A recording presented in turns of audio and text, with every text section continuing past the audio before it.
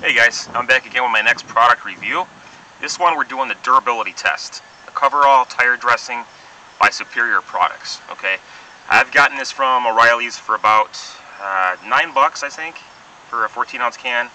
Works really well as far as I like the packaging. It's very simple, nothing too fancy about it. And sometimes the best products are those that aren't from the biggest manufacturers and distributors. So Superior Products makes some good detailing products.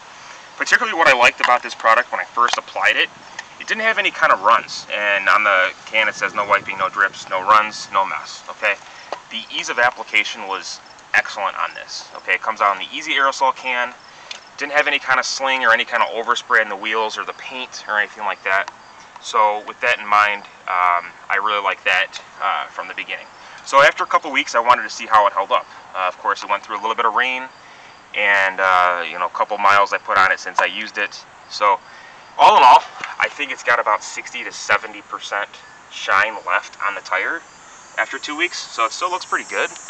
And I did the trim on the sides and back, as you can tell, and then up here in the wheel wells, you can tell it looks pretty clean and shiny.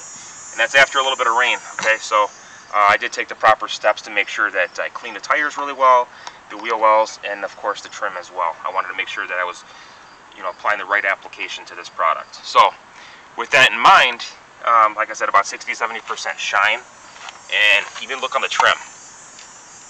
Okay, the trim works really well for it because again, it's got no overspray or anything like that.